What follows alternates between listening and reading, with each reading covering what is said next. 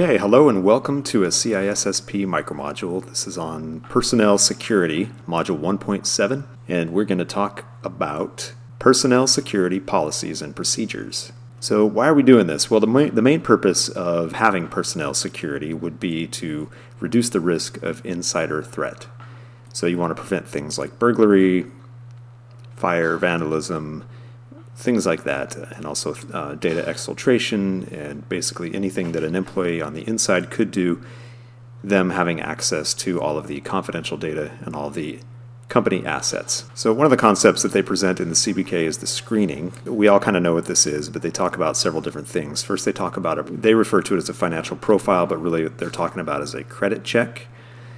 They check your credit history. They may also do a background check to see if there's any crimes that you've committed, potential candidates. There's also things such as a reference check that they can do, and there's also employment history checks that they can do. They can check various databases and public databases and private databases.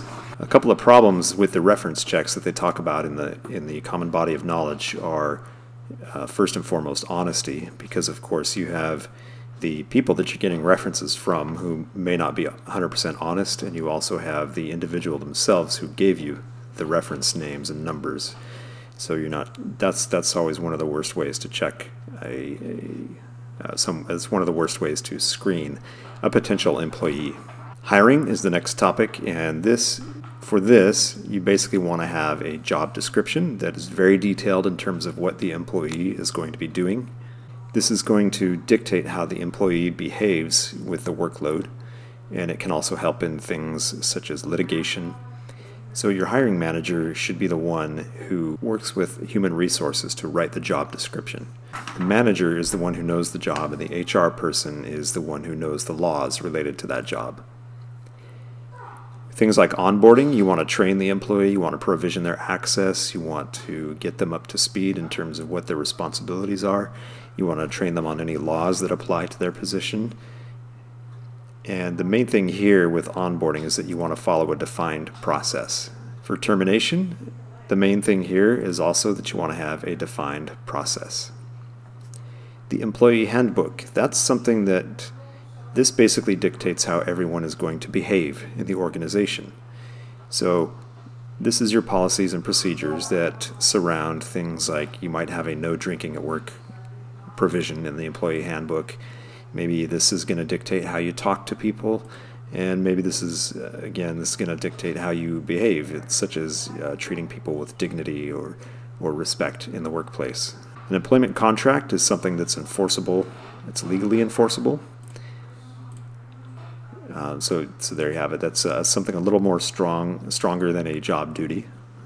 The non-disclosure agreement, we all have those. That basically is something that you agree to, basically saying that not before, I think I meant to say during employment here. Sorry about that.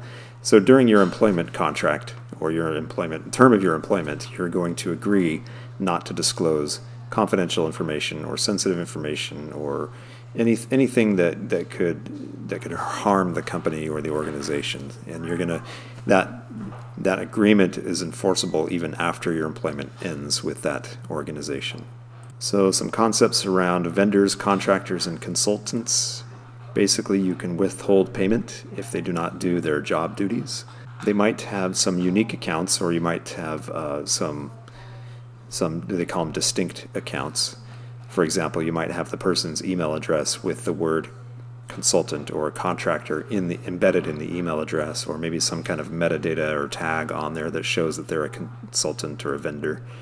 You might have special escort requirements such as they always have to be with somebody at a certain level or an employee, whatever it might be. And you might give them unique badges, different colored badges, or maybe there's a stamp on their ID badge that shows that they're a vendor so you can identify them quickly, or maybe they even wear different outfits than everybody else. An acceptable use policy, this is basically how we as employees are going to use the company or the organization assets. So one of the key things is that we need to notify employees that we're monitoring them.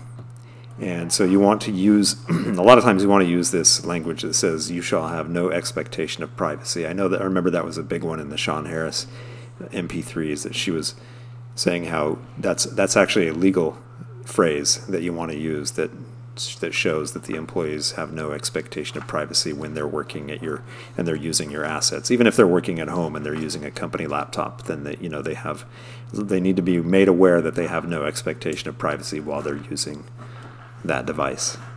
So the next concept is privacy policy. And the privacy policy, you're basically going to have two versions. You're going to have the internal version for your employees, which basically says all our data is confidential, or maybe we have the different classifications, so don't divulge it, protect it, encrypt it, blah, blah, blah, all that stuff. This is for the employees.